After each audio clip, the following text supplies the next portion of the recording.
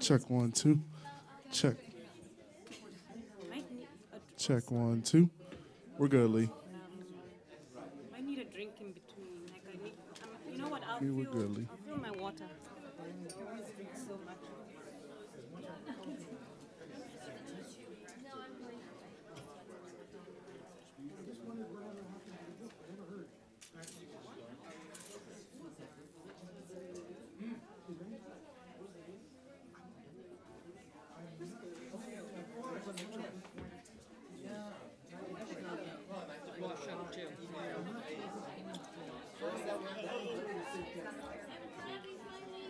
Oh, I'm so excited, and I'm already learning things just from being here. Yeah. Alfred's work for a while. I'm going to tune in upstairs though. We have two big things here at 8. So, plus we have like 20 hours people in here for me anyway. So, but thank you. I did want to just. Okay. And I want to follow up later. People are now asking me to give talks on U.S. foreign policy and violence against women, which is just a small part of my project, but you actually know more than I do. So I want to. Sure, I can I tell want you at about some like, point. how we do it in the context of our project. Exactly. So I'm having with Deborah, we're like mapping the big picture, and then I want to dive in and say like, you know, like the State Department has now a national implementation plan. I've gone through and picked out things that look more significant, and I want to get details and also confirm that there isn't other stuff that, you know. Yeah, I can definitely talk to you about it from the USA's Office of Population Project Housing easily. But yeah, we'll chat. Well, good luck with this. Thank you. All right, I'll be back in a second. All right. They won't panic.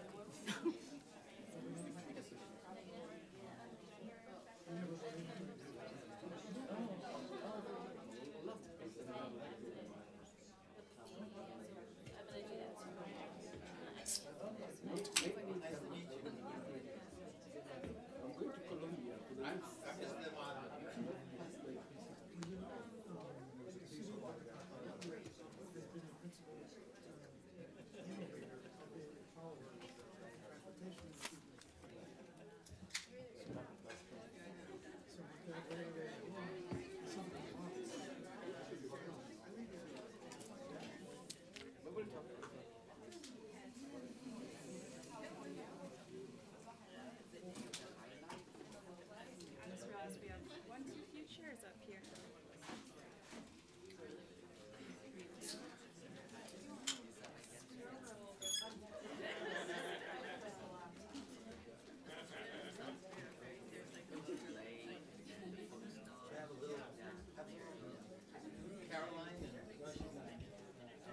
Anyway, I have a little card, a 5-minute card. Okay, and then 1 minute. And it's 20 minutes max. I can see you have all your tools of trade. We'll try to be disciplined. Listen, when I'm up there, I'm not so disciplined. I'm perhaps not the person to be shown. It's off to the side over here. Off to the side, yeah, thank you. I must have picked up something from working in Western Kenya, where people take 15 minutes to say hello. It's ritual. We will discuss the weather, we'll discuss politics. Where you're going. As part of us saying, And then, could you take this? When I was there, I used to put on my, tell people, I was part of the dual mail service. Because they would give me letters. Because I would go to Kisumu, you know, I have to walk, I don't know if you know that area, I had to walk from near, there's a road that goes, it's still there, it goes from Homa Lion to Hey! How are you? Market, it's a market. yes, to the central market. Yeah, so I want to say Uyuki. There's a little one. Yes, So fish then- market. Yeah, so then you would have to go out to the road to catch the bus, and so that means I would have to pass innumerable people who would all have letters that were destined with money in it and things. Yeah. Starting with one. Actually, Caroline, case study that Caroline is working in is also one of the areas we studied in Europe. It's quite interesting. Yeah. Although I mean, our study was on. Yeah, how was that? You must have enjoyed that, being able to It was brilliant. It was quite. to travel like that. Yeah. But I think what was brilliant about it was the linkages from very micro community type things to generic, global concepts and. I'll give you my number as well. Scholars from those countries when you went Yes. Yeah, it was. That's all right. But you can always Yeah. look for a friendly face in the room.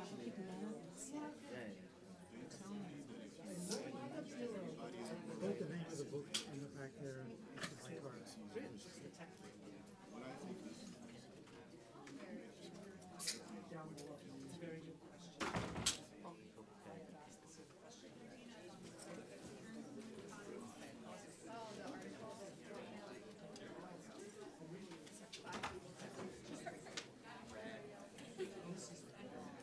Thank you very much. What's that? We have compared those a little bit. Sustainable development is really very. You're going to Bogota. How long are you going to be in Bogota? 3 weeks, 3-4 weeks. Who will you be with? No, we're going for Bogota 24.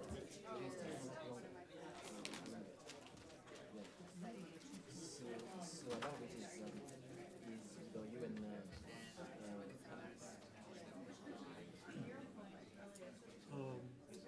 I know two economists who have had a fair amount to do with Bogota, with Colombia.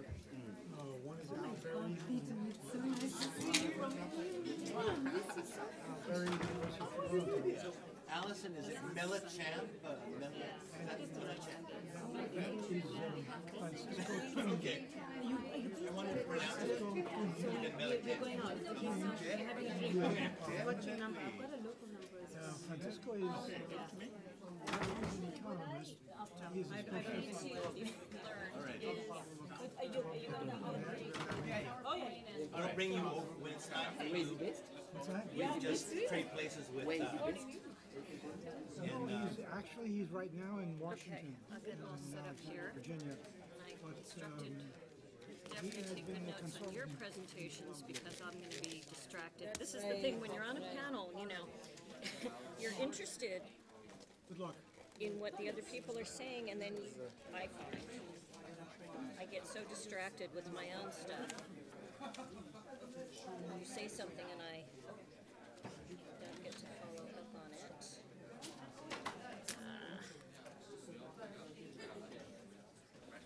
Anyway, I'm delighted to be given a chance to follow up with you. Are you around today? Yes. Okay. So perhaps afterwards we can chat.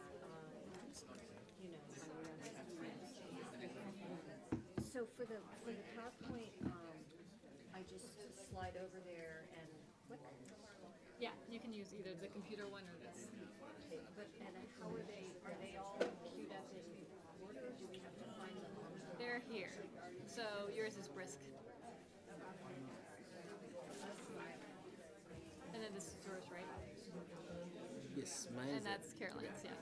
You're aware that I'm a technological nerd. It's just at the bottom here. I'm gonna sit, Allison. I'm gonna sit right there so I can jump up. That's too harsh. No, your brain space just goes to other things. No, I'm a real absent-minded professor. I concentrate very hard, and I can drive. I can With effort. microwave food and things like that. You should hear my children complain terribly that mom is a space. I managed to raise children without injuring them, but I know my limits. I was very interested in particularly your work on Santiago. I have some experience there, and in fact, I was just there in December. One of the children that I raised without injuring lives there now, and So I find Santiago not very violent, and In fact, that's possibly why we picked it as a contrast case. But then it gave us other different insights. Yeah. Which really is Well, is part this thing about like perception. exactly perception of violence and issues about visibility of violence, violence in public spaces versus violence in public spaces. I mean, it gave us a whole sort of new insights. We found things that were not looking for, which were quite exciting. One of the places I feel that is strong is in terms of gender violence is and I'm actually writing something. We also had some stuff there as part of the study in Patna. Yeah. It was quite interesting to see this socially sanctioned. Well, there's such both what I've been reading and my own personal, I was on a Fulbright in 2011, the continuum of violence in this women that begins in private spaces and crosses over into public, and it's only addressed when it crosses over. But that's the tip of the iceberg. Exactly, correct. And people will, Good afternoon. We'll get started in a couple minutes. We have some colleagues who are still grabbing some lunch. So just in a couple minutes, we'll get started.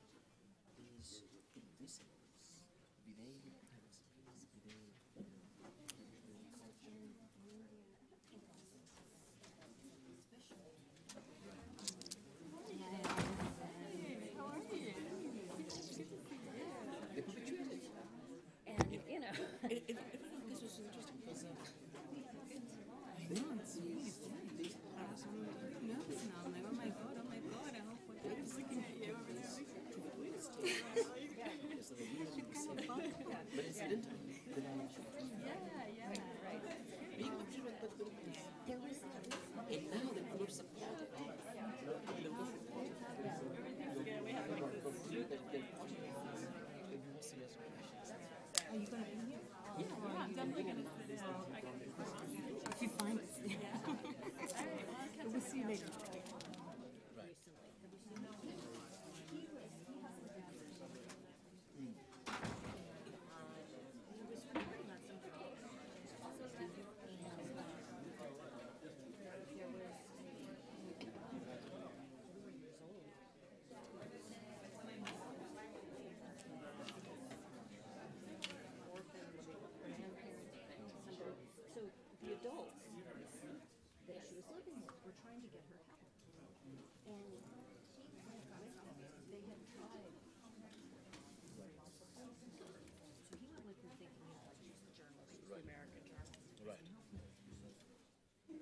There's a free seat here.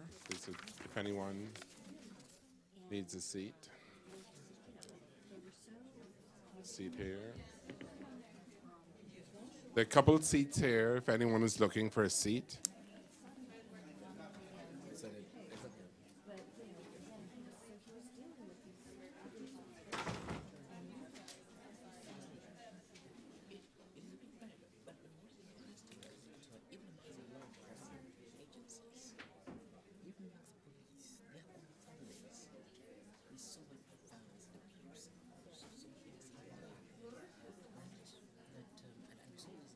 There are a couple of free seats up here if anyone is.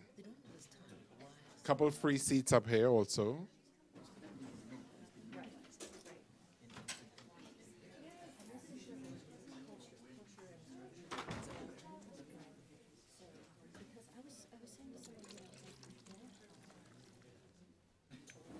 Well, good afternoon and welcome. What a great turnout. My colleague from USAID, Shirley Snyder, was saying, this is pent-up demand from snow and a long weekend. Wow. It's great to see such a wonderful turnout for our event today. I'm Roger Mark D'Souza, the Director of Population, Environmental Security and Resilience here at the Wilson Center, and welcome to our discussion on urbanization and insecurity, crowding, conflict, and gender, with four of our best friends and colleagues, Rich, Allison, Caroline, and Alfred. And I also want to say to you, welcome to what we call our intellectual candy shop. This is how my boss, the president and CEO of the Wilson Center, Jane Harmon, this is how she describes the Wilson Center, as an intellectual candy shop where you don't get fat on spin.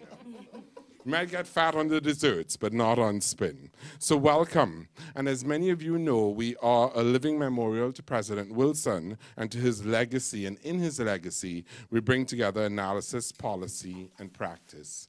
And I also want to say a happy birthday to our program, the Environmental Change and Security Program. We've just celebrated our 20th birthday, so happy birthday to us. And I know many of you know us through our blog, The New Security Beat, at blog.newsecuritybeat.org. I can encourage you to continue to visit the blog. We are together today as part of our HELPS project. HELPS stands for Health, Environment, Livelihoods, Population, and Security. And this is a 5-year effort that's generously supported by USAID's Office of Population and Reproductive Health. As we go into our discussion today, I just wanted to let you know that the event is being webcast live. So welcome to those of you who tune in to us through the webcast. And when we get to the discussion, we'd like to ask you to use a microphone. We have colleagues who will come around to you with the microphone, and we'll ask you to use the microphones and introduce yourself and your affiliation. So now I'd like to hand it over to a longtime friend and colleague, Dr. Richson Carter, who's a demographer in residence at the Stimson Center, and who is and for us, we're very proud to say that he's a Wilson Center Global Fellow affiliated with our program. So Rich? Thank you very much, Roger Mark, and welcome to the Wilson Center, both for those people in our immediate audience, our physical audience, and also at the internet sites. I'd just like to start by recounting a little bit of my own experience with urbanization. That's the topic. If you're here for a seminar on urbanization and security, then you're in the right place. About 4 years ago, my boss at the National Intelligence Council, where I was working at the time, assigned me the topic of urbanization and wanted to know more about the politics of that and what the future lies, what lies in the future for urban spaces.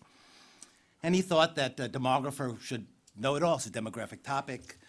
The more rapid population is growing, the more rapid the urbanization, the urban population is growing in that country. And there are a lot of demographic qualities, and we can look into the future using demography, but I miserably failed at that task. I had to go ask somebody else and gather some McKinsey and other scholars to really look at what's happening in today's cities and think about what will happen in the future, because it's just first of all, I think it's under-theorized. That's my opinion. It's under-theorized, and there's a potential for a great deal of theorization to guide us. And there just is, there's a lot of things happening in all different social science and physical science realms in urbanization that demographers just can't handle. So with that, I'd like to introduce people who I think can handle it far better than I did. And we're very lucky to have 3 of those type of people right in front of us. I'll start with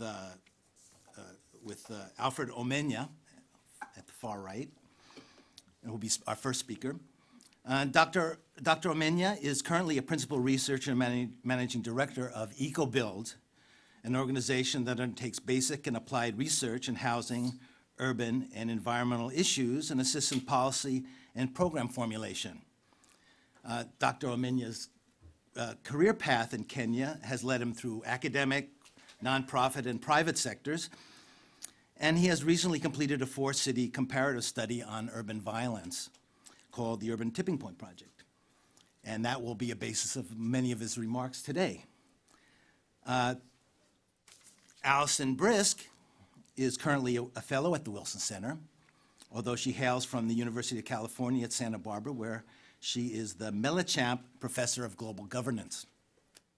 Allison is author and co-author of 10 books on a rich variety of human rights, politics, and policy. I tried to go through a bunch of those titles and look at some of this before, but it was quite daunting. And Dr. Brisk can also, I give her a lot of credit here, can also boast a remarkable record of overseas academic experience. And I'll just say it's almost on every continent except Antarctica.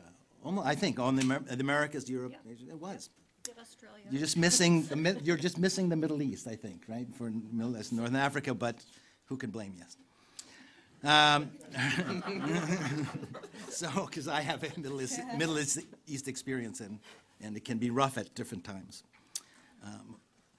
Her most recent study is an analysis of communications politics in 24 human rights campaigns, which, when published by Oxford University Press, will be entitled Speaking Rights to Power. And that should come out soon? It's actually come out in, Oh, okay. yeah, and there was an event here at the Wilson Center, and if anybody wants Oh, to get okay. it, I I can stand help corrected. facilitate that. Yeah. Great, great.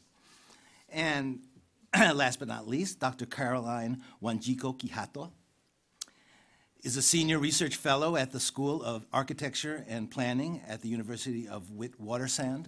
I always get that, find it difficult, Witwatersrand. I thought there should be a T in there. Her career has involved both teaching and research in academia and work in the nonprofit sector in South Africa.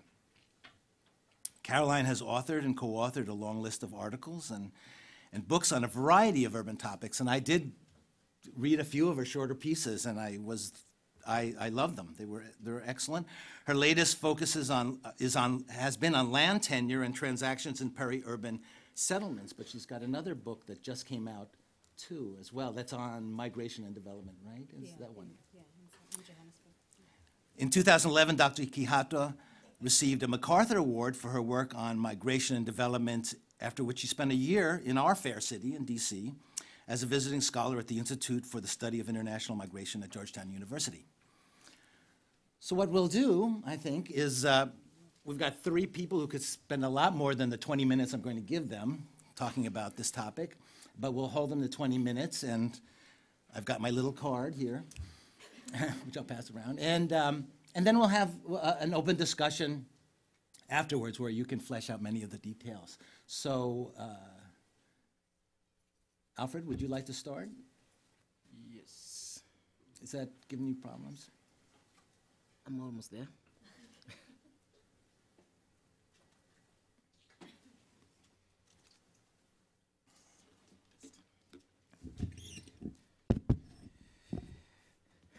Thank you, Roger Mark and Richard, for those wonderful remarks, and fellow panelists and the Woodrow Wilson Center. This is the second time I'm hung around Washington, D.C.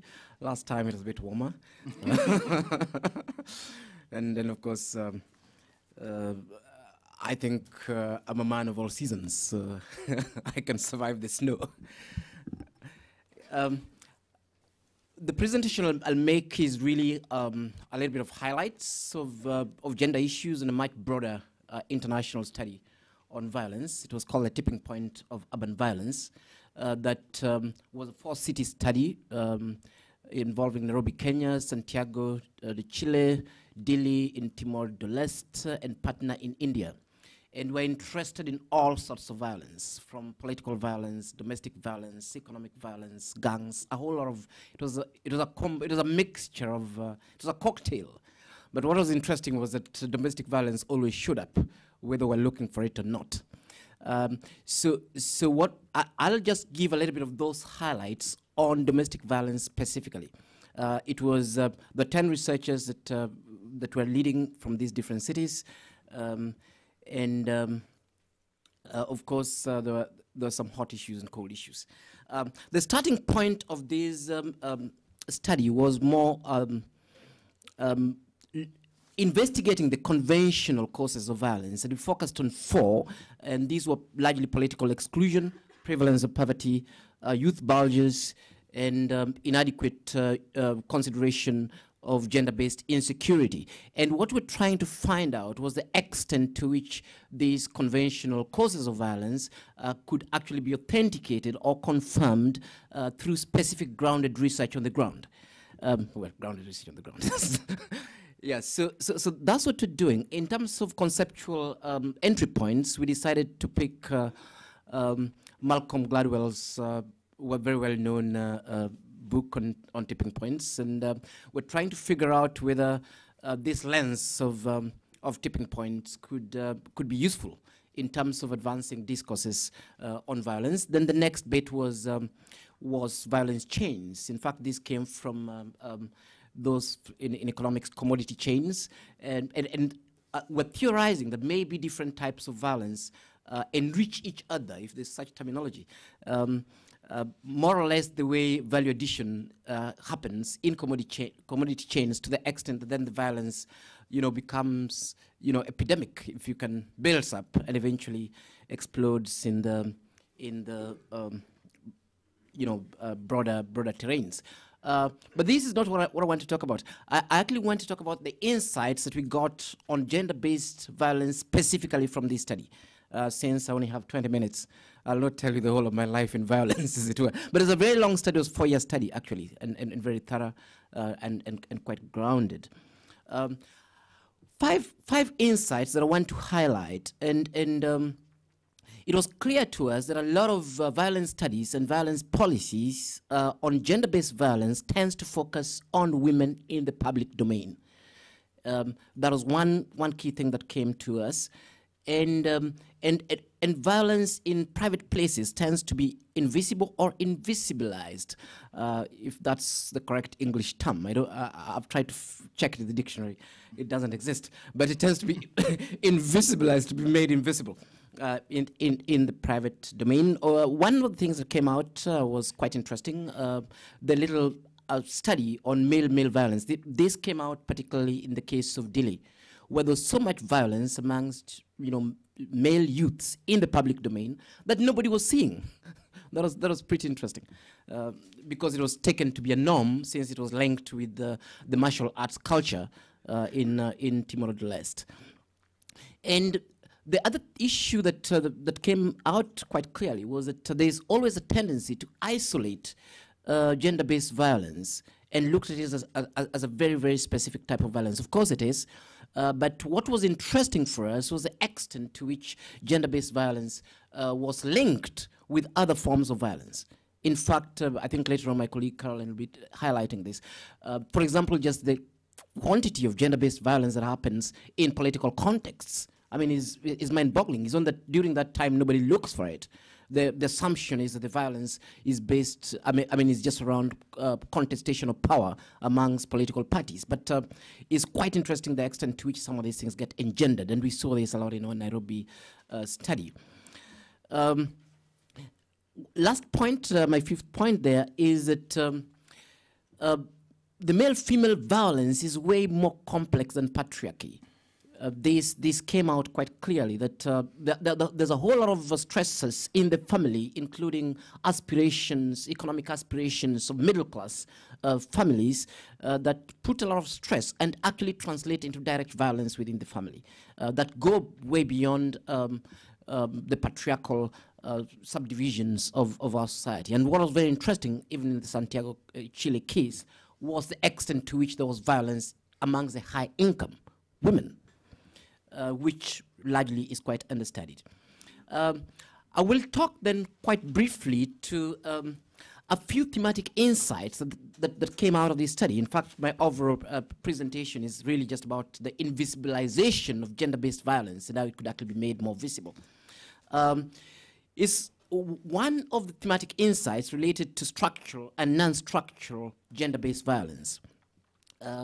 And I'll highlight this. I mean, on the non-structural side, there's a lot of emphasis on criminal acts against women in the public domain, and this generally is dealt with through policing, as it actually were. And a lot of studies, policies, research tend to focus on these non-structural aspects of gender-based violence. And we found out that there's quite a lot of structural violence condoned by society, sometimes not even identified as such, embedded in culture. And this was very, very clear in Patna, in Santiago, and in Delhi. And it's largely ignored by most researchers and policymakers because it's assumed that that's just the way the society is. But of course, I mean, if you go to the actual definition of violence, then you realize that this is actually violence, whether the societal norms or not. And a lot of these, of course, are socially and culturally embedded. Hence, culture and culture tends to invisibilize the structural type violence. And what is interesting is that even when this type of violence becomes widespread, becomes epidemic, nobody still sees it. As compared to, say, political violence. It's only when you look at the figures that you're shocked that actually there's been so much, culturally sanctioned rape, for example, in particular, instances. But it's only obvious when you look at it, as opposed to, say, political violence that plays itself, on the street. And the point I'm trying to make here is that structural gendered violence is often not conceptualized as such. Researchers not look at this enough, and of course there's no policy or programmatic interventions we found on this type of violence. The second bit relates to public and private gender-based violence. In other words, gender-based violence in the public space versus the private space. You can call it at home and on the street. And again, we see that gender-based violence in literally all our case studies cities started drawing attention when it got into the public space. And nobody was willing to accept that there's so much gender-based violence happening at home. And for us, this was interesting because once we started doing our grounded research, we found that there was so much violence in private spaces, but of more concern was that this violence was also privatized. So a lot of people owned the violence and did not even want to speak about it. And it's just what happened in there. And of course, I mean, hardly you find, there's hardly any policy or any sort of societal actions around this. The violence in the public space has quite a bit of responses, and I just highlighted some of these issues around working on quality of spaces, on places where women tend to get attacked, on policing of criminal acts. I mean, these you found in all these other places. Mapping of hotspots where violence happens so that you can get response. I mean, so yes, I mean, the public bit is getting attention, but the private bit is not getting attention. And number two, more worrying, is the private bit is privatized. It's not just about the location, it's about the ownership of that violence. So again, that is violence in private space is another invisibility, if you can call it that. The other one, which again we had not sought out to specifically look for, was gender-based violence across economic classes. And we had a lot of debate, particularly before looking at this specifically in Santiago, Chile, where we were told there was no violence. In fact, we started looking at the Santiago, Chile case as a counter case because there was never meant to have been any violence there in the first instance. And it was quite interesting that eventually we found out that Santiago had, amongst the case study cities, had an extremely high level of violence and across economic classes. Again, we decided with the economic classes as control because we're coming from a starting point that gender-based violence tends to increase a lot with poverty. So the poorer you are, the more you're likely to perpetrate gender-based violence. But of course, I mean, it was quite clear that in our Santiago case that this violence was across all the classes. And the only thing that happened was that it manifested itself quite differently. And the higher you went in the economic classes, the less visible it became, partly because of the aspirations of the middle class and the higher income. They never wanted to be perceived as being associated with vagaries of to use the Marxist term, lumpen proletariats, who actually cannibalize each other, in these low-income, groups. But of course, eventually, once the study got underway, it was quite shocking, the extent to which this was present, and actually, what was interesting again in our Santiago case, the extent to which drugs was a contributing factor, especially for middle-income youths, as it were. So my last slide, I think I'm still within my times, is really what I'm calling the visibility-invisibility continuums in the gender-based violence. I believe, and also based on the evidence we found from the ground, that without actually conceptualizing these and understanding these continuums and crafting policy responses around the continuums, we will only be scratching the surface of gender-based violence. And of course, I've highlighted the continuums. The non-structural structural continuum is one such continuum. The focus currently is on non-structural gender-based violence, but we need to shift to push these continuums into the socially and culturally sanctioned structural aspects of gender-based violence. There is the public-private continuum. I think we need to chase violence from the streets and run with it all the way into people's homes and bedrooms. We don't know how, in research and in policy, to be able to understand fully the gender-based violence. We need to not just focus on it when it's pale-solving the public domain. As researchers, we need to figure out tools that we can use to effectively unveil and mask violence that happens in dark private places. The poor-rich continuum. In fact, this, when we were starting our study, this was a counter finding, actually. When we were starting our study, one of the key drivers of violence was poverty. So that was a given. It's only that we questioned it. We need to actually start asking ourselves the nature of gender-based violence that happens in these other classes, the high income and the middle income. In fact, when we found the middle income, we said, even the high income, really. Yeah, because the assumption is that people are have power and have control over their lives because of their economic status, and our research actually discounts that. That there's quite a bit of condoned and sanctioned violence in the middle income and the high income. Thank you, ladies and gentlemen, for listening to me.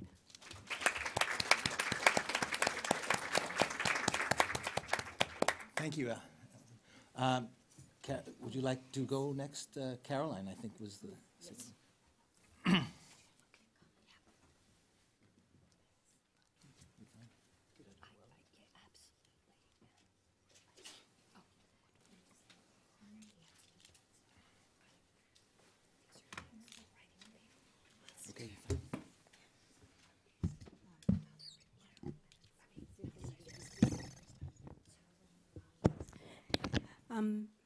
Thank you very much, and thank you again to the Woodrow Wilson Center for inviting me here. I'm an old friend, and I always enjoy the discussions that we have in this sort of in the spirit of the intellectual candy shop, as much as people sort of gain from some of our experiences. I gain a lot from the responses that I get in conversations like this. I think my presentation today is going to complement Alfred's quite nicely, because what I do is I really hone in on an event, on the 2007-2008 election violence in Kenya, and particularly I look at what happened in Kibera during that time. So it's not to discount that violence happens outside of those major political conflicts, but it's really to understand what happens and how does gender help us understand better what violence is and how violence manifests itself. So it provides a good sort of, I drill down more than sort of speak broadly about violence. And if there was a perfect slum, you know, Kibera would be it. I'm sure everybody in this room has heard of, has seen images, has talked about, has been to endless talks about Kibera. And it fulfills this everybody's fantasy about how impoverished and hopeless and violent urban spaces are, particularly in these third world countries where urbanization just is completely unmanaged and where the state has not been able to catch up with the numbers of people coming into the city. If we look at, I was told this will work. I hope it works. If we look at Kibera, just very quick, it's 250 hectares, extremely overcrowded with about 170,000 people there.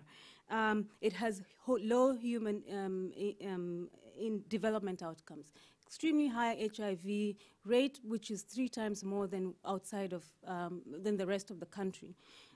We also see it as this violent and fearful place.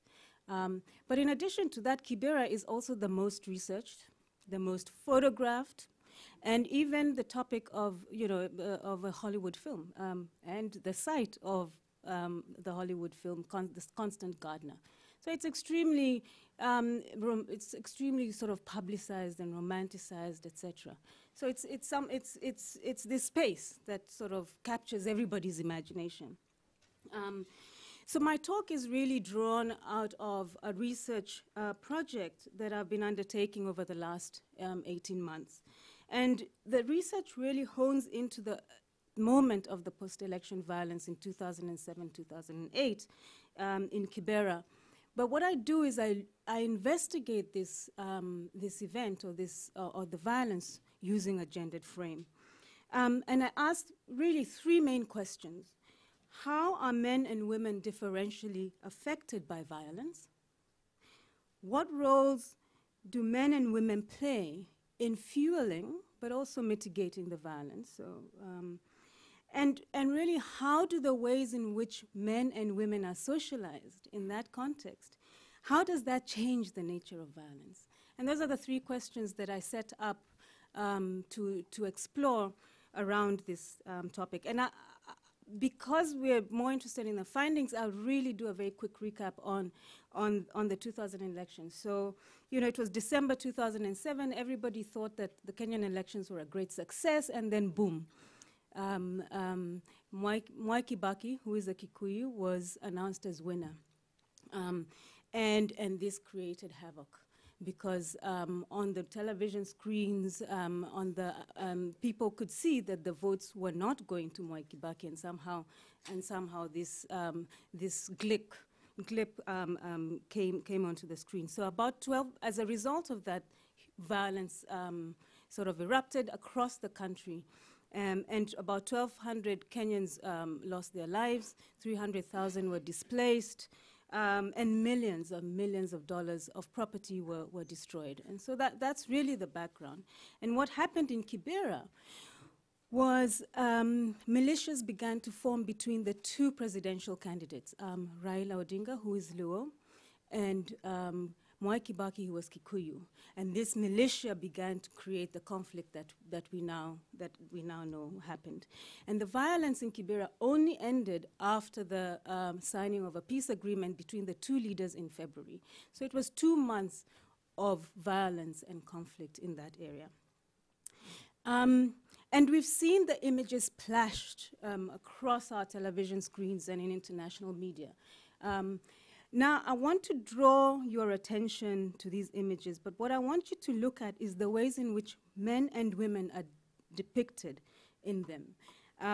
If we look at that versus the women's picture, if we look at that gun-toting, sort of machete-holding young man versus the woman, sort of running away from the violence. And men are often depicted as these violent, aggressive, macho, machete-holding, bludgeoning, aggressive, whatever, violent people. Whereas women are depicted as these victims of violence, and most policy responses are around trying to save women. And I argue that, you know, the stereotypes of women as the peace-loving feminine and the male as the macho-aggressive violator can really prevent us from understanding conflict generally and developing appropriate long-term responses for it. And that's really the key argument that I want to try and make. And if we look broadly at how scholars have explained the violence in Kibera, we will see three broad narrative arcs. The first is that it was state-centered or state-sanctioned violence. It was two big men in politics contesting over political power. And as a result, they used their constituencies to enable that contestation. The second argument is made is that it's a context where there is structural inequality. Global and local economic forces really have created a wealthy class, a minority wealthy class, and a majority poor, who are completely unable to have any hope of survival. And as a result of which, violence occurs when the poor are mobilized and they begin to try and take back some kind of space or fight for more equality. The third argument has been made by scholars around this particular event is that conflict is really a local issue, and the conflict in Kibera can be traced back for hundreds of years to the insecurity of tenure. Nobody in Kibera has security of tenure. To tensions in ethnic relationships that continue, that are ongoing on an everyday basis, to historical social relationships between landlords who have the money and the structures and tenants, and to really class conflicts. So they try and become a bit nuanced around understanding the context in which poor people, or in which Kibera is, and how that context actually fuels or instigates the crisis, the conflict. And my argument is not to say that these analyses are wrong. In fact, I think they are all spot on in many ways. But what I'm arguing is that they remain gender blind. And gender cuts across all these things. It cuts across ethnic divides. It cuts across political affiliation. It cuts across class. And they're really unable to tell us how the unequal distribution of resources, power, access to government institutions at global, national, and local levels differentially affect men and women, and how these differences then result in particular modes of violence. For example, why did we see such an incredible rise in rape in Kibera during the conflict? The structural or the state-centered explanation can't really help us understand that. For example, why did we see forced circumcisions during the violence? And really none of the explanations that we have right now can tell us or try and help us to understand why some of those were used as part of the weapons of the conflict. So I'm just going to really rush through three aspects of the findings, and it has been a rich study over the last year and a half, but I hope that some of this will be available once it's published, etc. But this, for the sake of time, I'll just run through three main points that we. And then you can look at the beautiful pictures that I've taken. It's really to give you a context of the place that I'm talking about. Yeah. So when I started, I wanted to understand how gender and violence, intersect in Kibera, and I would ask Kiberans what roles they expected men and women to play under normal times. You know, we had to talk about the normal times and the time of conflict, that time of conflict. And when we talked about the normal times, the responses were conservative, and the responses were just as we would expect. Women are seen as nurturers, peace-loving, and men are seen as protectors and providers of the family. In normal times, the notion of the aggressive male is criminalized. And they take on the persona of the hated idler. I mean, if you go to Kenya now, everyone is talking about those idlers, the people who hang around on street corners and who mete out violence and rob people and mug people at night. And this was really, the notion of this kind of aggression under normal times is completely unacceptable. During normal times too, and this is quite interesting, ethnic divides are not seen as sources of conflict and division, but as practical and even amiable relationships in a community that is so close together, where people. One of the women said to me, "We cannot live without other tribes in Kibera." I mean, I am renting a house from a Luya. This is my electricity is provided by a man who comes from the coast, another ethnic group. I buy my water from a Mkamba. My household goods are from a kiosk owned by a Kisii woman. We have to live together. And when talking to business people in Kibera do not want conflict, like business people anywhere else. Conflict is bad for business.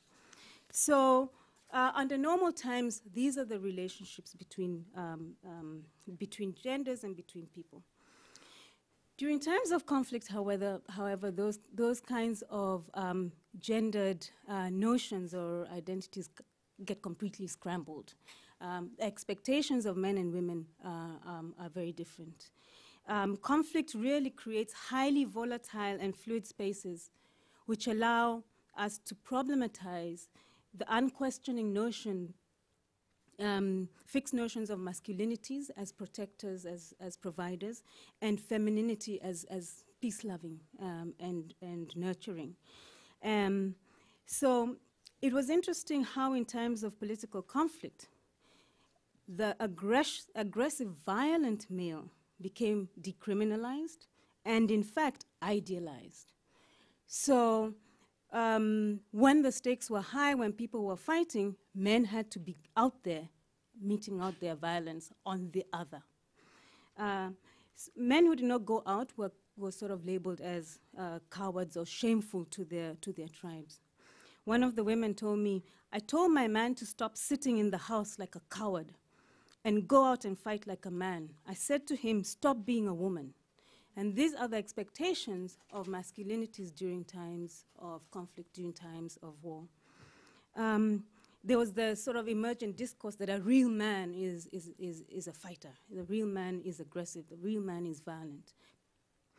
And in listening to conversations amongst women, it was really easy to see how relationships between men and women become key to fueling violence.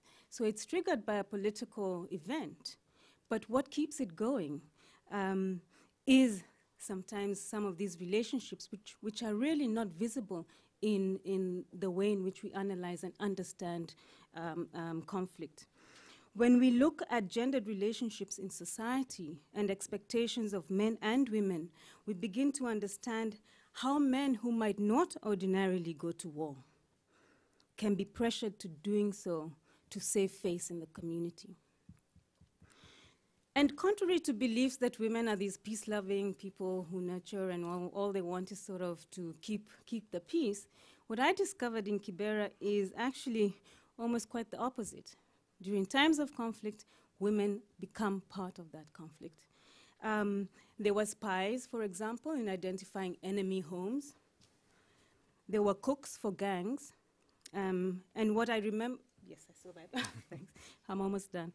There were cooks for gangs. And what I remember most about asking women is, what do you remember? What do you remember about that time of conflict? And they would say, hunger. We were very hungry. And they were hungry because Kibera was closed up. Nobody could come in. Nobody could leave. There were no supplies. People had money. And how do you feed militia if you don't have food? Women became extremely important in doing that. in looking for food and in cooking for the militia so that they could protect the territories. They kept watch for enemy attacks at night, so a lot of people would take shifts in sleeping, women included, so that they could warn militia that an enemy was coming. And they were killers. I remember one woman telling me how she saw a group of 4 women, 2 of whom she recognized, butchering a young man with their machetes. So this whole idea of this sort of peaceful, feminine, just ruptures under times of conflict. So what looking at gender really allows us to do is understand the conflict and its production is broader really than the battle lines, than the soldier, than the gangs who are right out there. And it incorporates spaces beyond that front line. Women's everyday mundane activities like nurturing, cooking, buying food, and even sleep become part of the production line, if you can, in the manufacture of violence. And so that's an important part of understanding violence. And lastly, last point that I want to make, my research looks at how gender is a medium of asserting the dominance of certain ethnic cultural notions of masculinities. And this helps us explain why violence took the forms that it did. There were unprecedented rapes during that time and circumcisions, so-called circumcisions. A lot of clinics went in, a lot of people working in clinics all of a sudden had to deal with men whose penises had been cut off. A lot of morgues had men who had bled to death as a result of that. And rape counseling and rape, it just became, this crazy war. And the reason for this, we can understand this by looking at notions of who a real man is within certain cultural contexts. In Kikuyu tradition, for example, an uncircumcised man is known as a kihe, which means a boy who has not yet become a man, And as a result of which, the Mungiki, who are the Kikuyu militia, would pick out uncircumcised men and circumcise them to make them men, to assert their masculine dominance over them. The Luos who don't circumcise but also have other rituals of becoming, decided that the way in which they could revenge would be to rape, would be to use rape as a form of dominance.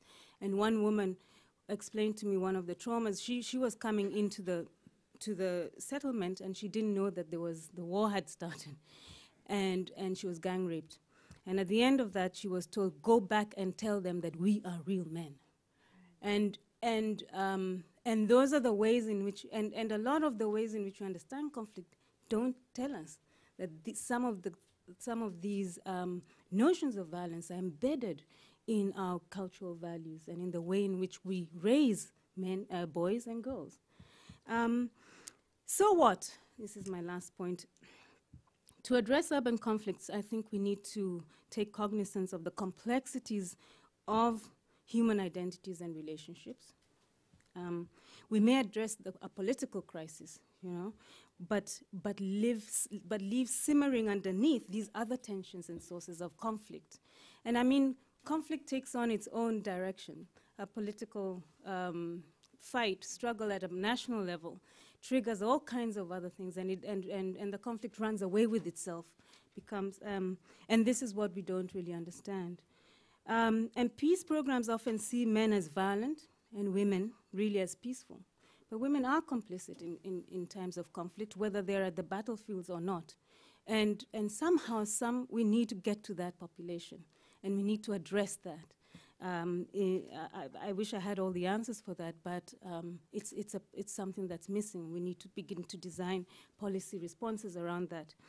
And then also, of course, educating the next generation around masculinities and femininities. How we do that, I don't know. But I am left with with a quote from Millicent, who was my host in Kibera and also has become a friend. And after the elections, because obviously I worked until after the elections that were just a couple of years ago, not even. And nothing happened in Kibera, right? So there was, it didn't blow out as it did in 2007, 2008. And I said to her, so do you think then we've resolved this issue? And she said to me, what we have now is suppressed peace. We have resolved nothing. Thank you so much.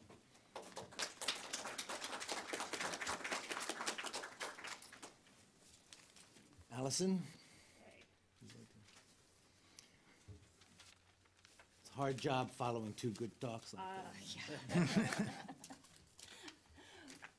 Well, I think I fall here on the program because my work is, I hope complementary, kind of comes at things from a different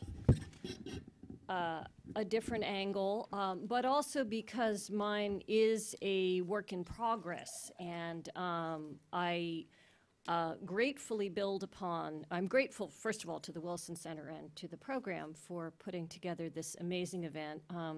I'm a fellow here. I've been at the Wilson Center since September, and I learn something important every day that I am here.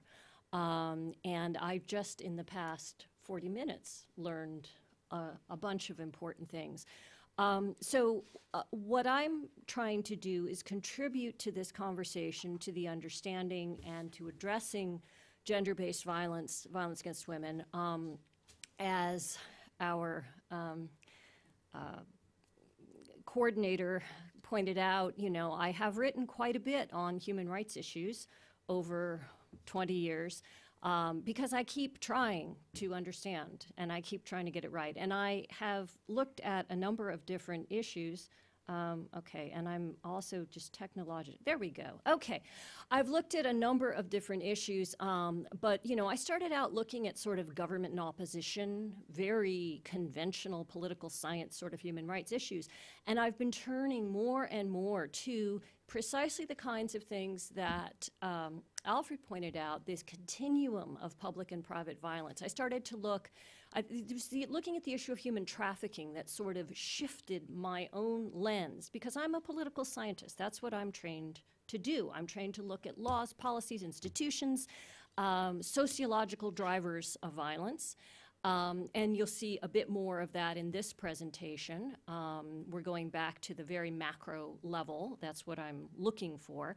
But I really began to see continuities between global, national, and local patterns of violence, between private and public domain drivers of violence, and since I've been here at the Wilson Center, between different forms of violence against women, and different kinds of gender regimes is one term that's used. Rape regimes is another term that's used. So this isn't on my slide, but I will just align myself with some of Alfred's observations and sort of relates to Carolyn. When I look at India, that's one of the places I've spent some time. I was on a Fulbright there in 2011. You know, and people sort of struggle about, well, what are the statistics on rape in India? And these shocking, terrible cases in Delhi, and then Kolkata, and then Mumbai, if you keep following the news. Well, if you look on paper, you know, the rate of rape is actually not that high. Oh, well, yes, but it's tens of thousands of cases. But, you know, India's such a big country. But if you look at the whole complex of, for example, domestic sexual abuse. So if you go from non-partner violence and you just pluck a statistic out of the best measure we have on domestic violence, gender-based violence against women, 14.8% of women report, so this is a minimum, report that they've been violently sexually abused in their homes. If you do the math, that's about 60 million women, minimum, if that survey is representative. So we are talking about a massive problem. And in India, again, let's just stick to that country where I know the pattern pretty well. There's street violence, there's domestic violence, there's ethnic violence. In fact, there has just been a trial of on some ethnically directed violence in Gujarat in 2002. The trial just completed, and which there was a very similar mobilized ethnic gangs rioting, and rape was used as a tool of conflict. So that's not exactly rape as a weapon of war. I would call it rape as a weapon of peace. But, you know, again, you have these complexes, these social complexes where there's violence in the home, violence among communities, and as a tool of social stratification and domination. And then you have street crime. But one of the things that I've been observing since I've been trying to just map the global patterns of violence against women is that sexual violence plays a special role as a form of violence and as a form of terror and torture, and that there is something that's not being widely realized at a global level that has something to do with urbanization and social inequality. That at a local level, in case studies, people are reporting this, but at a global level, we're tending to focus on rape as a weapon of war, and we're tending to focus on street crime as a criminological issue. So what I'm trying to do is bring a kind of sociological human rights perspective and try to see if there are some global commonalities that we can trace, all right? So in 2010, just this weekend, we have a new study that shows that worldwide we can estimate 7.2% of women reported non-partner sexual violence. So that is public assault. Do the math there, it's about 216 million women affected. In South Africa, we have about 60,000 rapes reported per year. Again, we know that it's underreported. We know that that's a minimum. In Brazil, we have about, according to the Brazilian Ministry of Justice figures, we have about 150% increase in reported sexual violence in the past 5 years. And there's been pretty good reporting and efforts at reporting for 10 or 15 years. So probably the last 5 years, some of that is going to be new reporting, but some of that is going to be a genuine phenomenological increase, okay? There are some projects where people are really trying to map prevalence better. Because, again, we know there's underreporting. We know it's extreme variance in country practices on this issue. We have this one new worldwide report that was, I believe was Lancet this past week. Anyway, this is from the Woman Stats Project. Some of you know or know of Valerie Hudson and her team that has been doing very good work. So what they've done, they have a number of different indicators of violence against women, different forms of violence against women, and they have one exercise in which they try to collect data on reports of rape and public non-partner sexual assault, and they weight it and adjust it for different mechanisms of the legal system and of reporting and how possible it is to report and how the data is being collected, and of social taboo and stigma. And what they come up with, from my knowledge of about a dozen of the cases, looks pretty accurate. So this is a 1 to 10 scale, darker is worse. And you see that certainly conflict zones of Africa are some of the worst, and of parts of the Middle East. But you also have a number of countries like Mexico, India, South Africa is actually high moderate on this scale, that are not only not conflict zones, but they're not extreme poverty, and they're not extreme patriarchy either. And that intrigued and disturbed me as a social scientist. So I'm trying to look at what some other kinds of drivers could be, okay? The other reason that I'm trying to do this as a broad sociological project that's very comparative is that I think culture plays an important role, but I think that there are some broadly based features of patriarchy that change and morph over time. And I think that, for example, if we compare, let's say, India, South Africa, Brazil, Mexico, which are some of the countries I'm doing in-depth work on, these are countries that have very different cultural roots. And they're all democracies. They're all sort of thin democracies in which governance is troubled, but they're not war zones. And they're not the poorest or the most patriarchal. There are also countries in which not only is sexual violence endemic and possibly rising, but in which the harms of sexual violence are rising. In other words, Mexico has done a femicide study in which they show an increasing use of weapons in sexual assault. There are increasing reports within, certainly within South Africa and in India, of gang rape, of assaults on children, all right? So again, this is something that we need to understand better.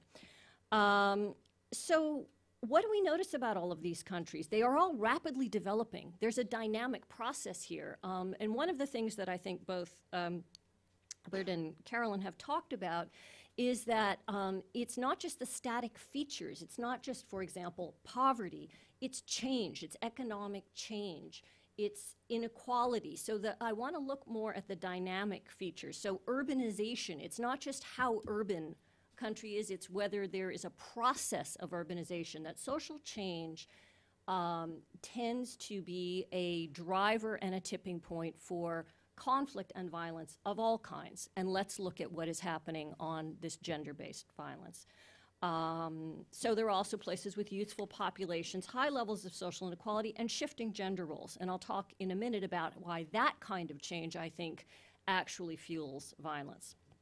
All right, so here's my this is all I have right now, but I think it's something. I've been collecting data on some factors that I think are maybe associated with this, and I am planning pretty soon to try and do a worldwide study that looks at these factors and some others. Now, what we would expect to see here, I use the weighted rape index from the Hudson Women's Stats as my outcome, just because we have to pick one outcome, and I'm going to try different ones. And by the way, one of the reasons I'm here is that I'm imagining this is a very interested and skilled audience, and some of you may know of data sources. Please, come on down.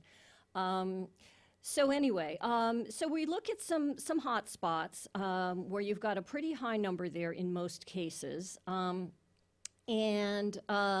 Then what we should expect to see is that some combination, not any single one, but some combination of these factors, high levels of urbanization, social inequality, male youth unemployment is my best idea of a proxy for social stress, economically based social stress, and gender inequality. And corruption as a marker for governance problems, for poor policing and so forth. Indeed, if you look across these levels, you'll see things like that, you know, India is the least urbanized, right? But look at the growth level, look at the urbanization level, 2.4% a year. That's pretty major. I'm not a demographer, but that looks kind of problematic potentially. The Gini index is not terrific, but it's not as bad as some of the others, although this is 2010. But look at the gender inequality index, you know, that's pretty bad. This is the rank out of all countries, out of all 200-ish countries in the world. So India's the worst on that, all right? So for India, you've got those kinds of drivers. Oh, and by the way, corruption is the lower the grade, the worse corruption is. So India is really bad on corruption, really bad on gender inequality, you know, moderately unequal, lots of rapid urbanization and rapid growth. So then if we look at South Africa, what is the stat that really pops out at you is that male youth unemployment figure, 48%. That, to me, is a Hobbesian figure. You know, I don't think that, I think that all sorts of social norms would break down at 48%. That's just, that is like a war zone, right? Then if you look at Mexico, the inequality is particularly stunning. The corruption is pretty bad. If you look at, what else was I going to point out here? Indonesia. Yeah, Indonesia, which pops up on the, I spotted that because of the rape scale. And then I started looking at the growth is, you know, pretty rapid. The urbanization is pretty rapid. And the male youth unemployment is pretty high. Again, I suspect there's a tipping point at around, let's say, 20% for the male youth unemployment. And I suspect in corruption also we're going to find some tipping points and, you know, some relationships there. So I'm going to be looking for that, and again, I invite your comments. Now, let me talk a little bit about why it is that I'm looking at these factors. Some of this is the conventional wisdom, and some of it maybe tries to push a little beyond that. So obviously the youth unemployment, the displaced young men, physically displaced, economically displaced. We know about crime bulges and all of that.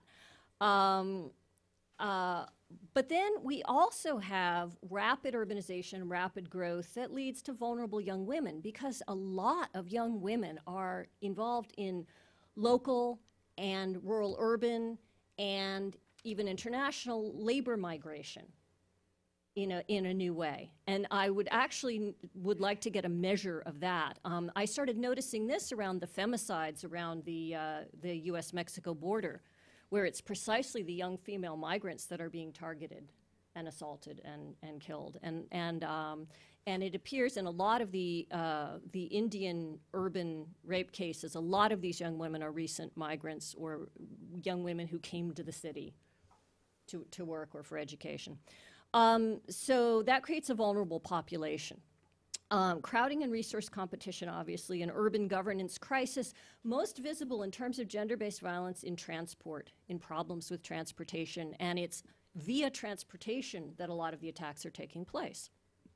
There's obviously a rule of law gap with policing, and something that Albert and I were talking about in terms of the privatization is that not only are police not enforcing laws, not only are police sometimes negligent, sometimes police are perpetrators. And we really have to deal with that. Oops, 5 minutes. Okay.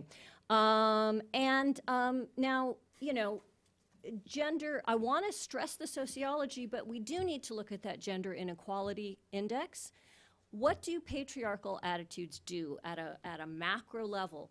They brand women as disposable people and acceptable targets. And as I think Carolyn is so ably pointing out, men and women share this socialization. And there are women who reinforce this socialization as well. So if we want to look at culture and education, we want to very specifically look for those sorts of attitudes and interventions while we're trying to make the world a better place in every other way. This, again, I want to identify some of the triggers and drivers so that our interventions can be more targeted and more effective.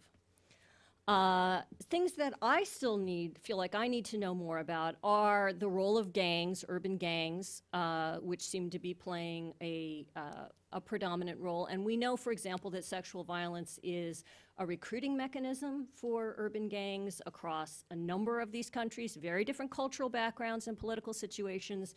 Gangs are very often turning to sexual violence as a recruiting mechanism and as a stratification mechanism within male dominance hierarchies within the gangs, and then when in prisons, and then they come out of prison. So there's something about that dynamic that I think I want to understand better, and maybe one of you does. Conflict triggers, tipping points. I've talked a little about the special challenges of reporting and evidence for violence against women, for measuring what's happening, is it getting worse? Why is the violence more gender-based in some places and not others? There's another big study, this World Health Organization Asia study, that shows, people are talking about it because it shows shocking rates of perpetration and men admitting being perpetrators. But if you look at the prevalence, for example, there's a huge amount of sexual violence in Timor. There's actually not very much in rural Bangladesh.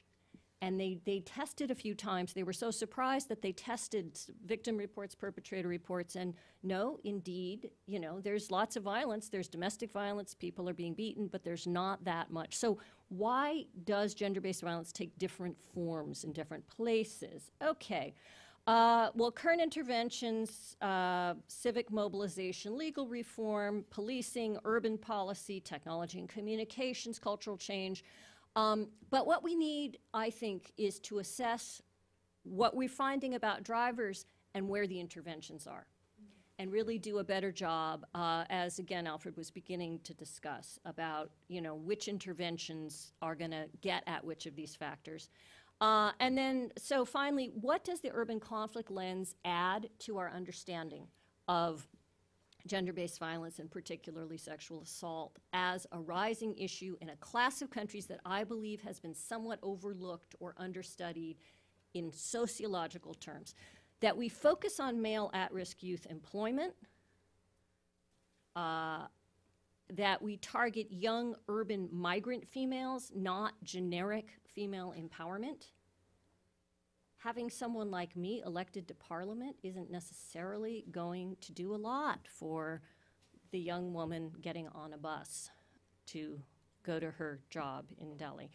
That we look more seriously at gendered policing, at urban housing and transportation issues, as again, I feel very complimentary here. And that cultural change must address inequality, not just gender attitudes and conflict resolution, that we need to be more targeted about some of how we address these issues, and really get inside some of these processes of social stratification and dominance, which is very deep tissue work. Thank you.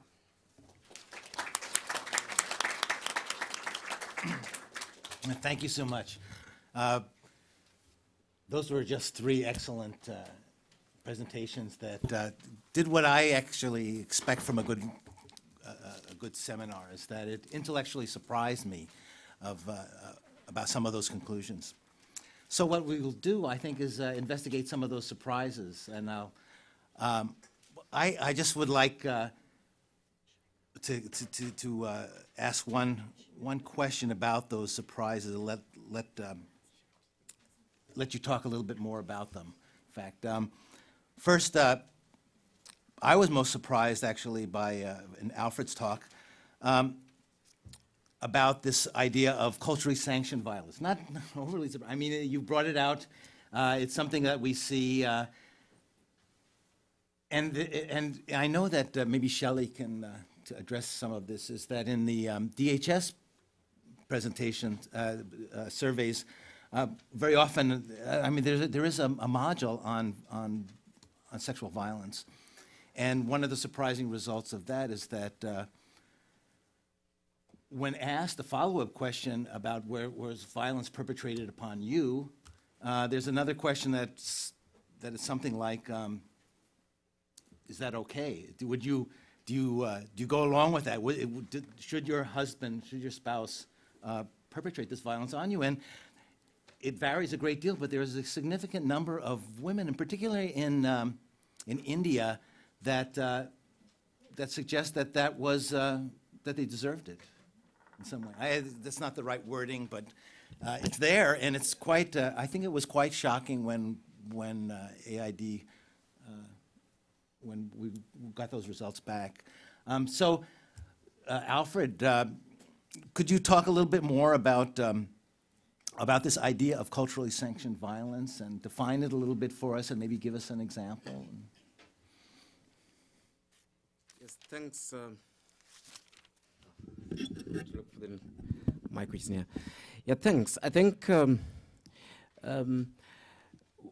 what I'm generally referring to here is culture as those norms in society, and not necessarily norms, practices, and so on in any society, as opposed to say traditional cultures per se. And we found amazing evidence of complicity when it came to issues of violence, and even in perpetration of the same based on these practices. I'll give very specific examples. In our study in Patna, India, for example, men were known to harass women who were taking baths in standpipes that had been provided for them in places that were considered insecure, and what happened was that these were then shifted to the police stations so that the women could actually bathe in safety. But what is interesting is that the police then continued perpetrating the violence. The violence did not come down because this was something that was expected, considered normal in Patna, India. And of course, speaking again to what Caroline was highlighting, in the Kenyan case is quite okay, especially during political contestation for gender-based violence directed at opposing communities, particularly the notorious one between the Luos and the Kikuyus.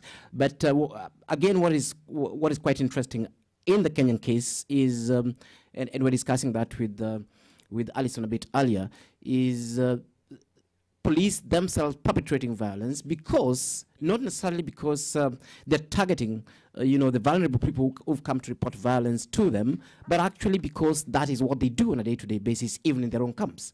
There's a lot of internal violence against women, which is acceptable in the police camps, because that's the way life is organized and socially accepted. So they do not understand why somebody else should be coming to complain about a non-problem, put differently. And in Santiago, Chile, what was interesting again, and this is on a lighter note, is the macho culture that a lot of children from middle-income families that were involved with drugs and gangs and so on, it was actually expected that they would be violent. Expected, not just that they're just violent. It was macho. It was considered to be, you are considered to be a more serious young male, if you're involved in these gang fights, but of course several times also involved in literally abusing women. Yes, so we have a lot of these culturally sanctioned and culturally embedded violence. And of course, in my own discussion, I was bringing in the next issue that actually culture also then makes this type of violence invisible, because it's not considered violence. It's considered that this is just the way the society is. Yes, so Richard, I think I would like to leave it there. Okay, thanks. Yeah. Thanks, Alfred. So I'd shift to Carolyn and let her maybe address a little bit more in depth some of the things that she talked about the gendered relationships that are deeply behind violence. Coming from a nasty neighborhood myself, that I find that very plausible, what you're saying. It's not, maybe shocks people that women are involved in in the process, this long process that leads ultimately to the explosion of violence. But I thought it was fantastic. I've read some of the accounts that you documented, but one thing that I found was very, very interesting and it reflects on democracy, about how difficult democracy can be and elections can be, was that, as you noted, that people were found strength and actually found it necessary to communicate across ethnic boundaries in day-to-day life, but it was elections, at least this election, that drove them apart. And I wonder, what does that say to you about the conditions that have to be in place for very high levels of democracy? Does that, because you've been around quite a bit, you've traveled, and when you look at the explosiveness of a community, of a multi-ethnic community pushed into this, these small, dense urban spaces, what does that say about what we need to remember when people, particularly in this town, think that democracy is always everybody's cure for everything?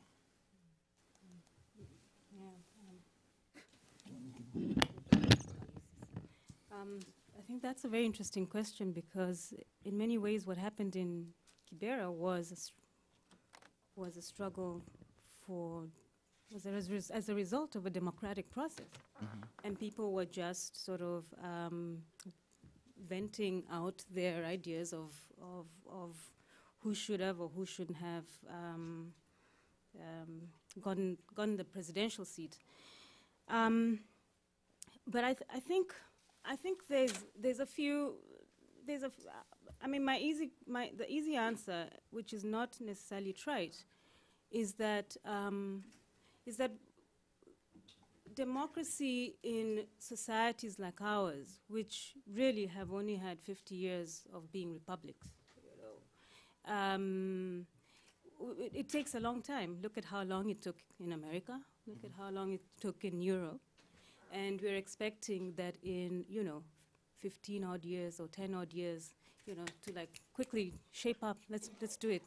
Why, And in many ways, this is part of the process of the struggle of democracy. This is part of us, our societies kind of finding ourselves in the system and buying into the system, which I think is one of the problems, is that,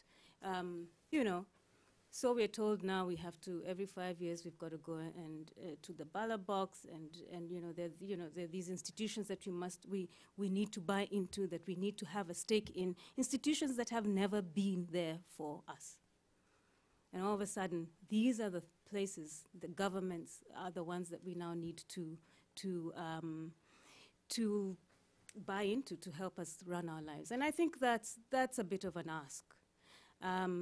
And in many ways, the identities that remain pertinent, because they have been there for a long time, are our ethnic identities. And then now are our class identities.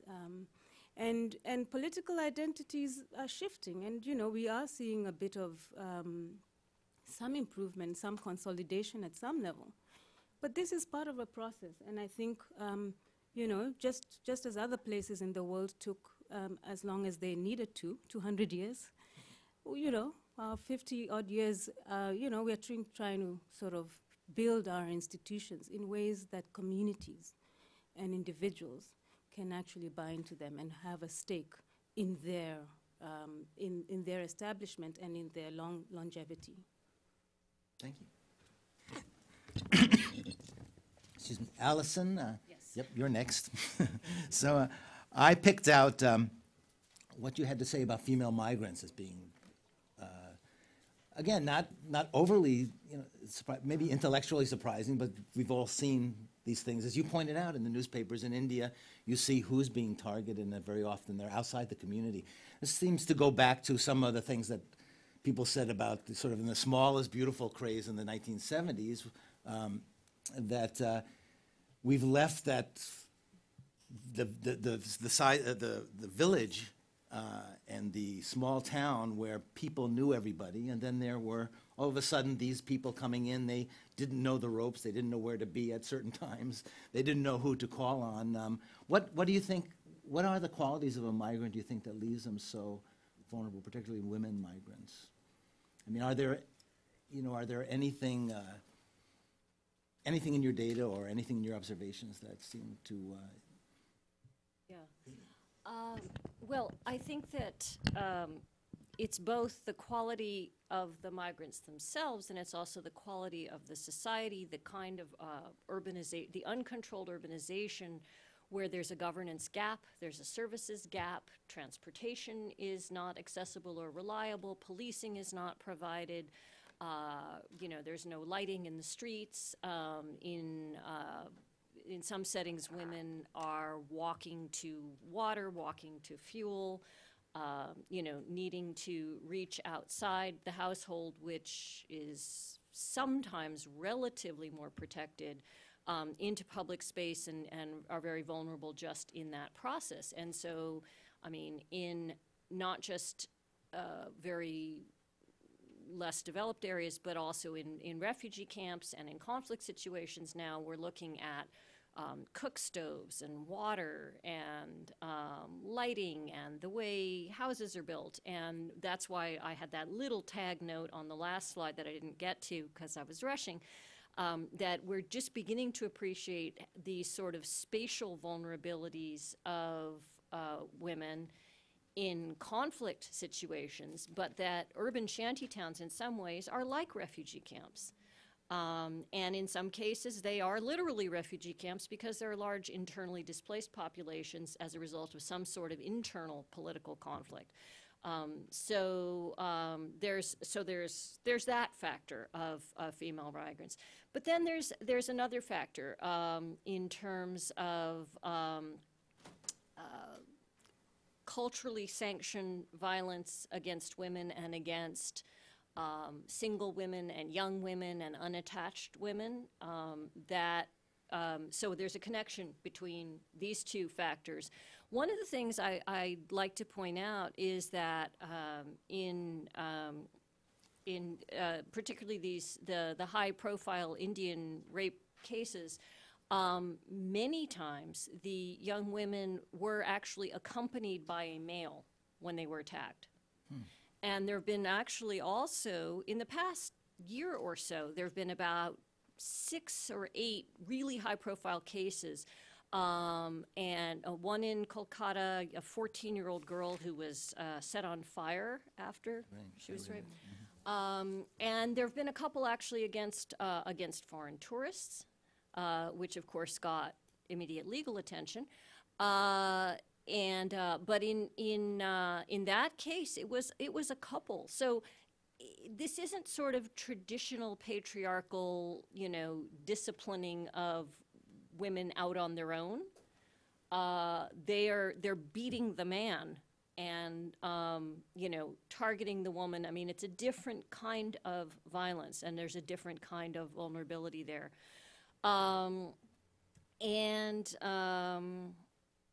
Yeah, so I mean, there's spatial vulnerability, there's social vulnerability, and I think there's also a kind of construction of a new socioeconomic trauma that activates this conflict mentality of male aggression, so that the young men, the at-risk youth who are often unemployed and often in gangs, are being activated to need to be aggressive, and to need to be aggressive within their own homes and relationships. Because, by the way, in South Africa, with those huge numbers, a lot of the violence is acquaintance or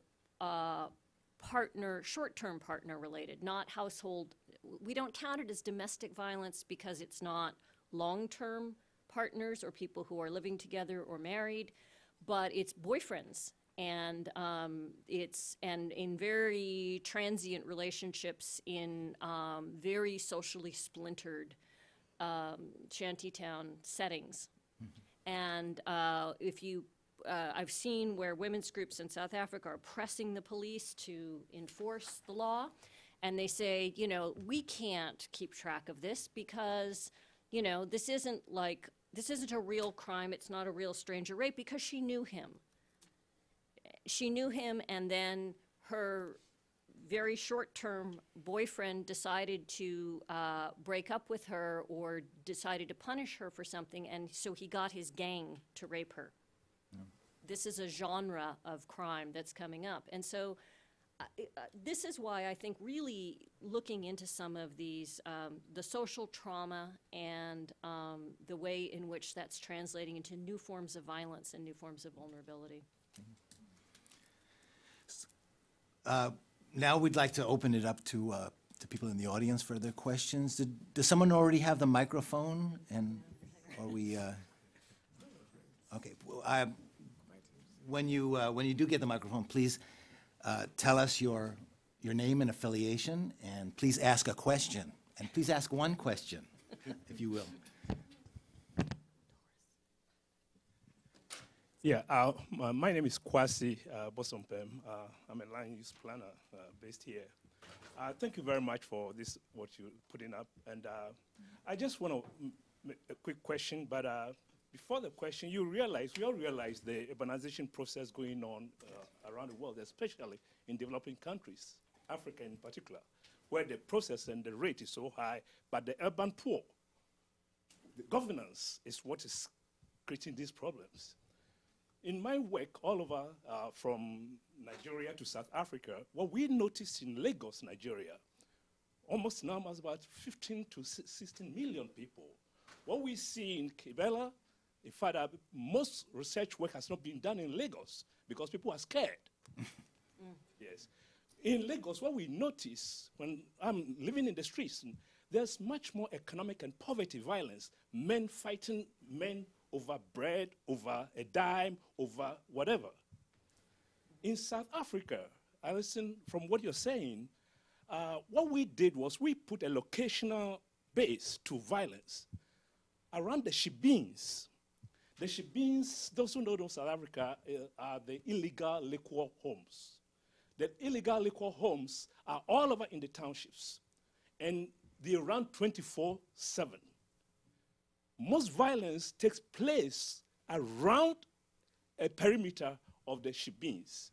My question is, in a state whereby we are in the process of rising tide in violence, governance is such low, no laws and others, how do you put a stop or check and balances on some of these things? To us, it was actually much more an issue with levels and patterns of distribution of alcoholism. Because if you take one shanty town, you can count the shebeens about 20 within a certain square kilometer. And the violence on men, on women, is continuum every day and then. To the extent that when I lived in South Africa, you have an argument with your girlfriend or something like that, a South African friend will ask you, Kwasi, beat her up. Which to me, coming from Ghana, it was very strange. But that is a cultural, how do we find a way to uphold governance in a way to put an end to some of these things? Would anybody like to get that on? Okay, well, why don't what we'll do, I know this is yeah, we'll take a few questions. I think that was, yeah, we'll take a few, second question here. Wait for the microphone to come your way, please. Hi. My name is Christy Srashta, and I'm an anthropologist by training. So, I mean, this question is maybe more directed to Dr. Alfred and Alison. Both of you guys mentioned that violence is culturally sanctioned. And I mean, as an anthropologist trained, it's to use culture in that broadly. And well, I guess I'll just get right to the question. One thing is, when you say violence is culturally sanctioned, I'm understanding that it's something more static, that certain cultures actually continue to have violence embedded in it, that it's static, but at the same time, when you say due to cultural changes in times of urbanization, violence is occurring. So it seems a bit contradictory when you say there's a cultural change happening in time due to like urbanization, and at the same time it's culturally embedded, like it's something static. So that's... Okay. Well, can we have one more question then? There was a person over here that, right here, this lady, yeah, right here. Yeah, I'll get you. Thank you. My name's Cornelia Weiss. I'm a member of the military, but I'm here in my personal capacity. One observation and then one question. I want to make sure that my hearing was correct, where there was a discussion that Timor had more violence than Indonesia. I would submit to you it's because you go to Dili and probably every 20th house has an NGO there. And during my short time there, you know, it seemed like every day I was meeting a scholar who was studying this. So I think if it gets studied, then it gets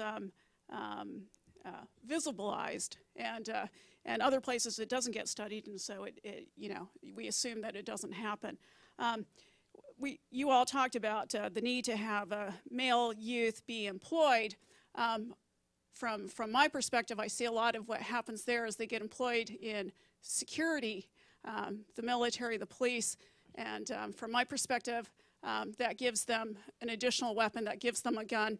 And as I recently read a study on terrorism, and when a quote in there said, "Oh, it's great now that I'm in this because I have a gun, and because of that, it has enhanced my ability to seduce."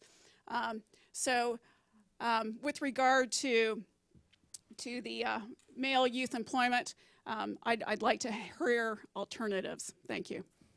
Okay, why don't we handle those three right at the beginning?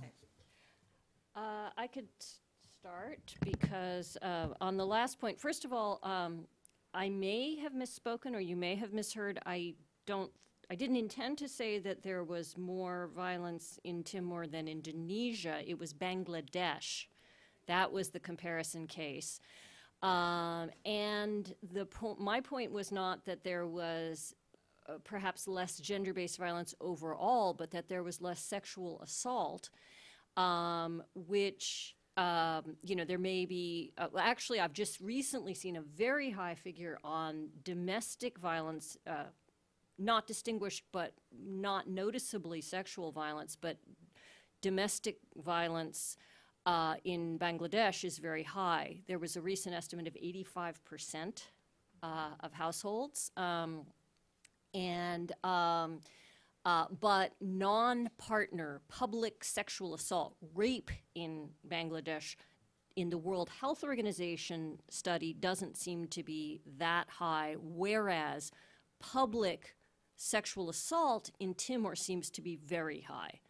So this would fit in with the post-conflict scenario. We tend to see worldwide a carryover, a lag after conflicts, that levels of both public sexual assault and domestic violence remain higher than prior to the conflict for a number of years.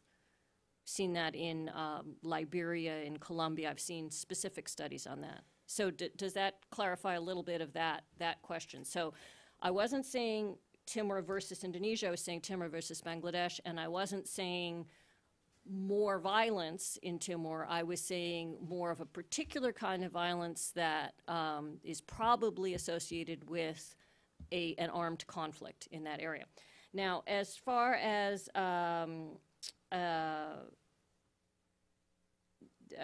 cultural, yeah, I'll move on and we can talk more. I think you'll have something to say about male youth employment. Taken your point, well taken, about security sector employment not necessarily being the kind that we want to promote. But in terms of what we mean by culture, or what I mean by culture, I won't speak for Alfred, but I suspect that he means something similar to what I mean, having read his studies. And that is that what we mean is a historic and internalized but evolving set of norms, all right? So we're not saying, and one of the reasons I'm doing things like comparing India and South Africa and Egypt and Brazil is because they have very different cultures in that most pedestrian sense of religion and, you know, written documents on gender roles and things like that. That's not, certainly I would not claim that that in any automatic way translates into specific forms of behavior. But what I would say is that we all have norms, and there's been some work, I think, on norm theory and norm change. It's a kind of internalized set of social rules for how to behave when and where it's acceptable to use violence, and in this case, gendered violence. And that when there are external stressors, whether it's armed conflict or rapid urbanization and or socioeconomic stress and inequality, who you target and in what way and how you act out whatever aggression you're feeling is filtered by culture, but that changes. And one of the things somebody was bringing up in terms of culturally, oh, actually it was you, about culturally sanctioned violence. I wanted to jump in and say that it's a serious problem everywhere, but there is some evidence of change. And that if you look at attitudinal material in youth cohorts, it's changing. Education is a huge factor among men in attitudes toward violence. And so, you know, that it's not static also. That's the good news. In terms of governance, I mean, that is the huge question. That is what we're all working on. And I don't have a particular solution for the Shabeens. I'm not surprised, unfortunately. But I think what it points to is that we certainly need to look beyond the typical human rights policy pattern. The typical human rights policy pattern is that you reveal an abuse, you maybe generate some mobilization, international mobilizations, local protest, and then you pass a law, right? And, and you try to get that law enforced. And clearly there are about 6 broken links in that process here for these kinds of issues. So what that means is that we really need to look to building up governance and capacity at a community level. We need to think about rebuilding governance capacity and corruption and, you know, the anti-corruption movements that are bubbling up all over the world now need to be taken very seriously as part of this equation. Yes, I'll pick on that last point, and yes, Kwasi speaks very close to my heart. I'm trained as an architect and urbanist, so I look at space.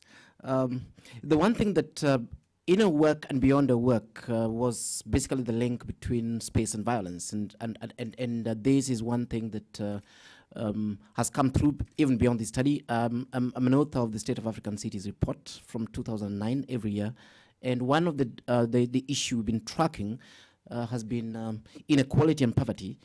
We've started shifting to small towns that are growing rapidly, that have no systems, that are not planned, that are basically big shanties with no governance systems, no policies in place, and so on. And the statistic we look at there is not violence statistic per se, but we look at crime. And there's a very clear correlation between these fast-growing small towns with absolutely no governance structures and systems and the overall incidence of violence. So definitely that is, I would agree with you actually, that there is a governance problem, there's a governance issue.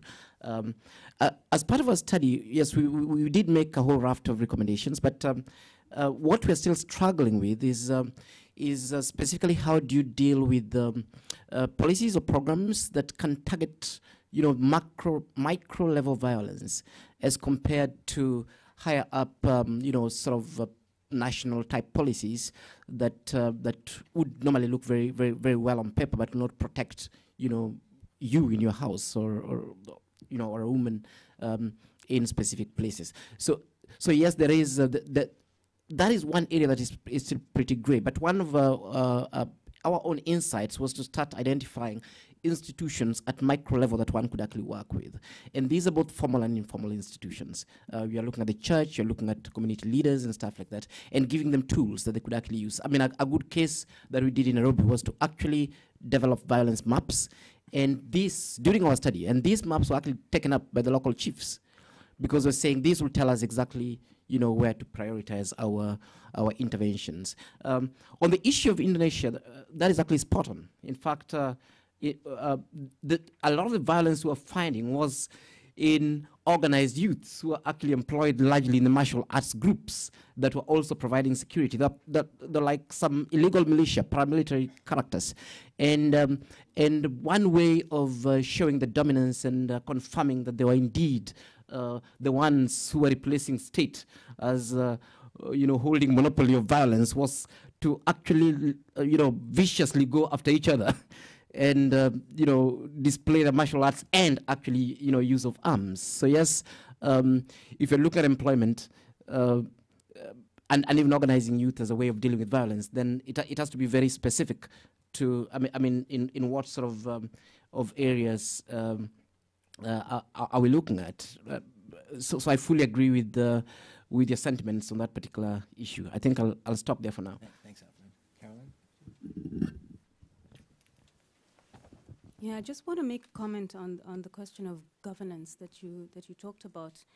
And in many ways, when we talk about governance, we often think about state presence. And in many of these areas, particularly in peri-urban areas that are growing very quickly, the state reach is almost limited or non-existent.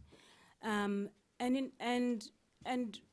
in many ways, I am for the state, of course, and I wish it would work very well. But some of the examples of areas that are like Kibera, that are impoverished, that have no infrastructure, that have very little state presence in them. Some of those areas that I've worked in have had the best outcomes in terms of security. And why? And it's about local institutions. When communities come together and get a stake of the space that they're in, they build communities and forms of regulation that allow people to live in ways that are not insecure. And they have ways of dealing with violence or mitigating or preventing violence. And here I'm not talking about necklacing and going around mob violence and mob justice, but I'm talking about, I worked in Maputo for a long time in the byros that surround the city. And some of the ways in which those areas are regulated, and it's so sophisticated, and the structures of reporting, etc., that are completely outside of the state, but work very well. And we need to look at, when we're talking about how to respond to some of these things, we need to look at how we can help build local institutions, in addition to our state institutions, etc. And that, I feel, is the key. And in the absence of the state, it certainly is one of the solutions that we should follow. Thank you. Is that right? Okay. We have time for one more question. Is there someone who would like to? Yes, back there. Yes. Oh, somebody, did you get, there he is.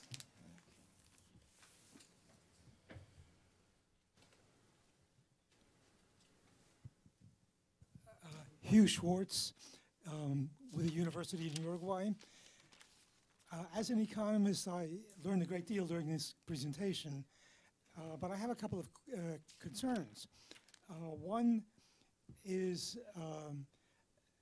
there were several comments made about policing, and I agree with most of them, but I would comment, is there no study which looks at the areas of different cities which the police have called off bounds, which they won't even police at all? This differs a great deal, I think, between cities. And the second thing is compensation to the police people, the policemen. In one city in Brazil where police earned approximately what a skilled workman would earn, certain forms of violence was not high. In another major city of Brazil where the police earned a great deal less than what was earned by a skilled workman, violence in the city and violence by police was very high. I don't think that either of these two issues have been considered by the panelists. Oh, thank you. Why don't we go through and talk about that? It is certainly a governance issue.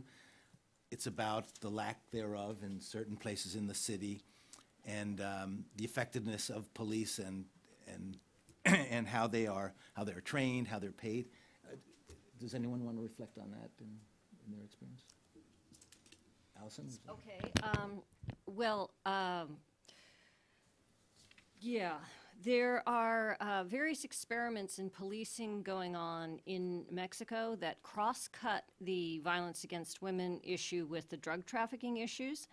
And so it's a little hard to disentangle, you know, because there's such a generalized violence and problem of police being targeted and how police being corrupted and substituting federal police for local police and militarization of police, you know. So in some of the hot spots of gender-based violence, there are confounding issues, and in more peacetime zones, or where, for example, I'm thinking about Brazil, one of the ways in which this is addressed is not only professionalization of police and addressing the kind of no-go zone problems, but also gendered policing, creating women's police forces and specialized reporting mechanisms and stations. And the kind of the new thing that I'm intrigued by and looking into is that in Mexico and also in Brazil, and I was just reading about someplace else, I can't remember, there's a new thing called women's justice centers, which for violence against women in the same facility, you have victim services, you have policing, you have, you know, gender-sensitive policing, you have medical services, you have advocacy, and so it seems that not just the compensation of police and the activity of police, but really the form of policing has to change and has to be more integrated with social services for this kind of violence. And there may be lessons in that for other places and for other kinds of violence. For some of the male-on-male youth violence and crime, maybe we need also to look at more integrated kinds of policing.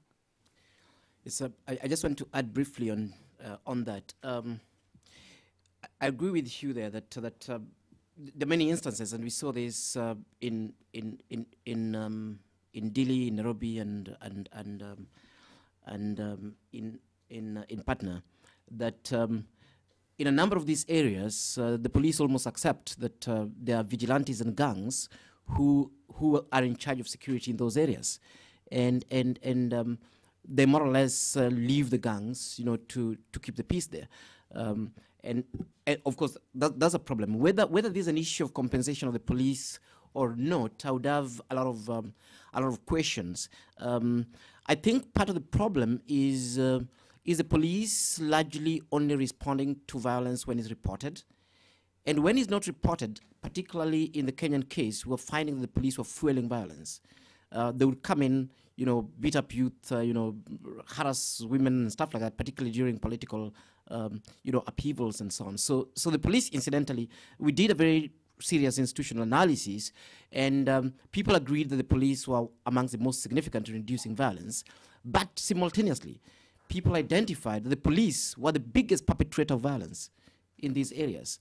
Yes, I think there's a problem there of conceptualization, and I think there's a problem also of conceptualization of violence itself. The police are waiting for crimes to be reported to them, while violence and our own conceptual study of it, starting from normal conflicts, day-to-day conflicts that are not criminal acts, and going all the way to violence, and some violence acts are not overtly criminal.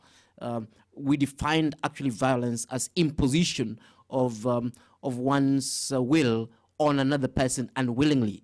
So sometimes, I mean, it may not even be clear whether a law has been broken down in the statutes.